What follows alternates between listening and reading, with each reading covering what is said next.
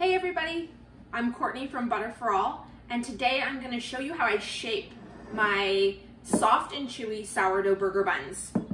So this is the dough, and it has been resting overnight. I actually made it yesterday, and it can either ferment overnight at room temperature, or it can ferment during the day, go into the refrigerator overnight, and come back out and come to room temperature, which is what I've done here, just to make sure that I have the timing right.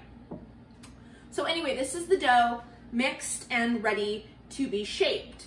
So I'm gonna grab some water and I'll be right back. Okay, I've got a little cup of water, and I need this because I need to wet my fingers a little bit. This dough is pretty sticky, but a good way to touch it and handle it is to have just damp fingers where the dough doesn't stick. So I'm gonna just do one really light stretch and fold all the way around the bowl. And this is just deflating the dough just a little bit to make it easier to work with and get it ready. The next thing I'm gonna do is I'm gonna flour my board lightly. We don't want a whole lot of extra flour.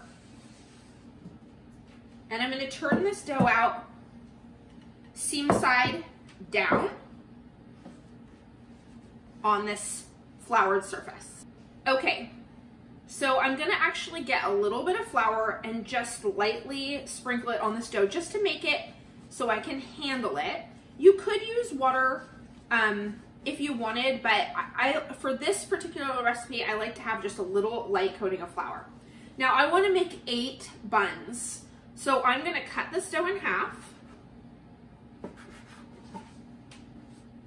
and in half again,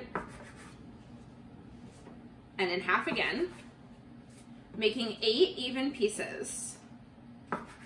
Okay, I've got my dough divided into 8 pieces. And I'm not gonna overwork these at all. I'm gonna handle them very lightly. I'm gonna put a little bit of flour here in the middle. I'll move these guys out of the way so you can see it here. They're sticky, so just a little bit of flour to keep them from sticking too much to the board. Okay, here's my little piece of dough, and pulling from the top, I'm gonna push toward the center and then do a turn.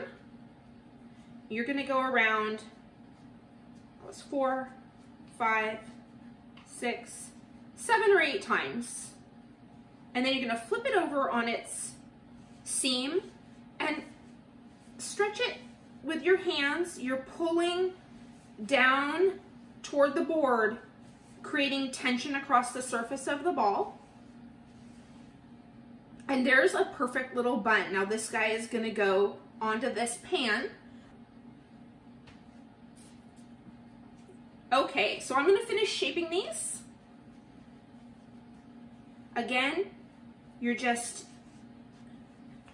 going around the circle until you've pulled the center to the middle enough times to make a nice little tight ball. Now create that tension across the top, a little bit of flour on the bottom, and onto the parchment paper.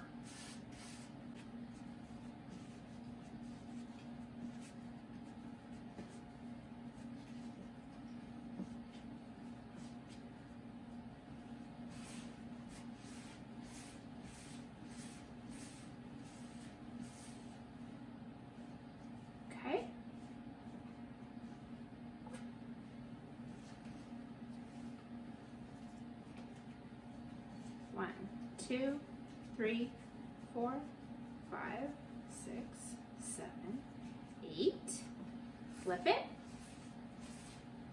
roll it, and I'm pushing down at an angle using my hands to pull the tension across the top of that dough ball. Once it's nice and smooth, right onto the parchment paper.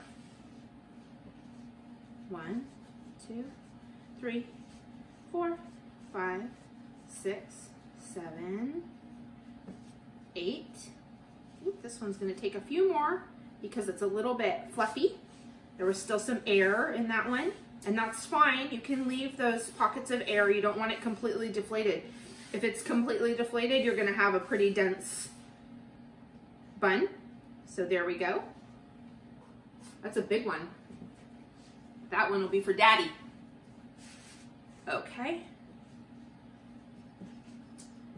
3, 4, 5. It's got a little too much flour. 6, 7, 8. This one's going to take an extra one too. 9. Another big bun. This one's for Mommy. Okay.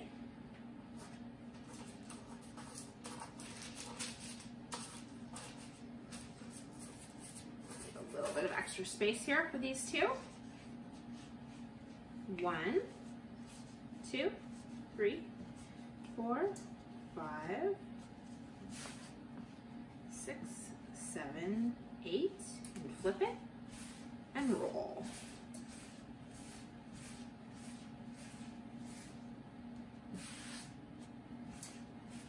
Okay, now on this last one, I'm going to give you guys a close-up.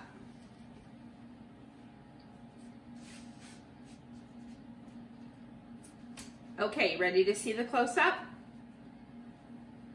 Toward the middle.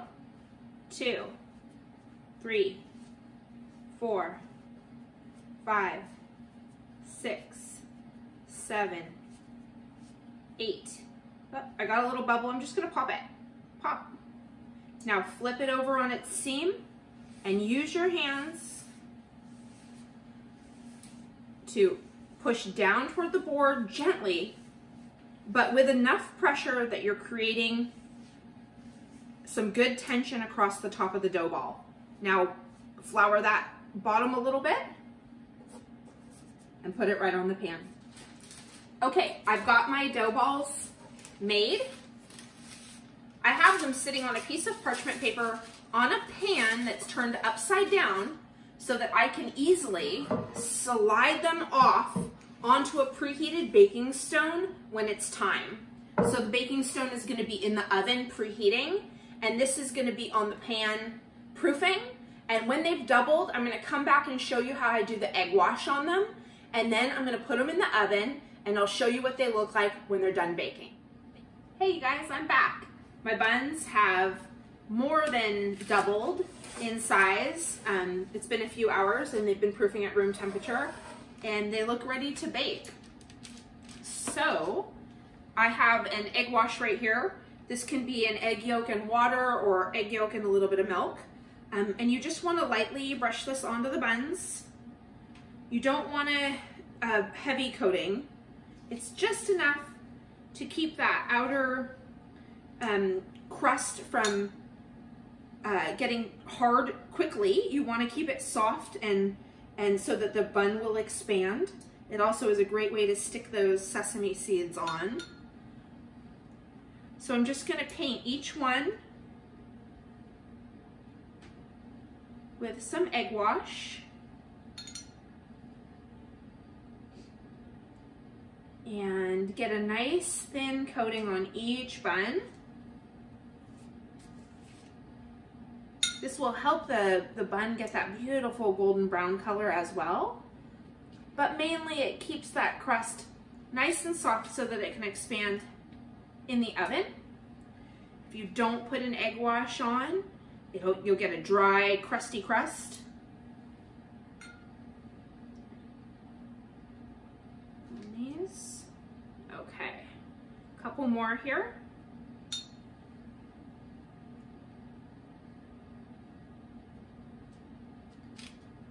I'm not going to deflate them at all by pressing down on them very hard, just being really gentle with the egg wash.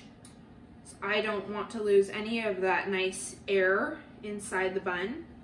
Okay, and then I have my sesame seeds here. This is just going to give them the classic burger look. And just a little sprinkle of sesame seeds on the top of each bun is really all you need. They toast in the oven and give it a little bit of flavor also, which is kind of nice. Okay, so my buns are ready to be baked. I'm going to slide them right off of this pan with the parchment right onto the baking stone that's in the oven, preheated at 375 degrees, and they're going to bake for about 25 to 30 minutes, and I'm going to come back and show you what they look like when they're done. So stay tuned.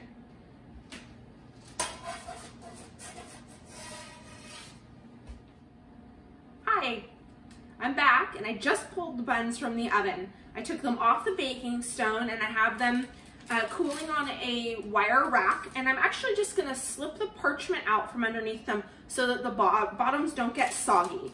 So the first thing I'm gonna do is just kind of loosen it up and just slip this piece of parchment right out of there. And I'm gonna let those buns cool down all the way before I slice into them. So they look great, they're nice and soft, and I'll be back to slice one open and we'll take a look at the inside. See you soon. Hey there, I'm back. My buns have cooled and I'm gonna go ahead and cut into one and we're gonna see what it looks like. So at this point, once they're completely cool, you can break them apart if they're stuck together. And I love the way that looks, that soft spot where they've been touching. Just really looks like kind of a classic hamburger bun. And you can see these are nice and soft. This is the big guy. Very nice. You know, they're just still a little touch warm. So I'm going to cut one of these ones from the outside. And carefully. Ooh, they're so soft, they're hard to cut. Oh my goodness. It's very, very soft. Oh yeah, very nice.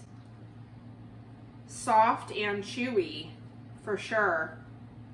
So a classic sourdough burger bun. Soft and chewy bun. Perfect for burgers. We're gonna grill up some burgers tonight. I've got my bacon and my avocado ready, and we're gonna have a feast. So I hope you guys will join me again on YouTube and check out my other videos on sourdough. And I hope you'll get a chance to make these sourdough burger buns for your family or your friends, and then let me know how they turn out. Okay? Thanks so much. Please subscribe.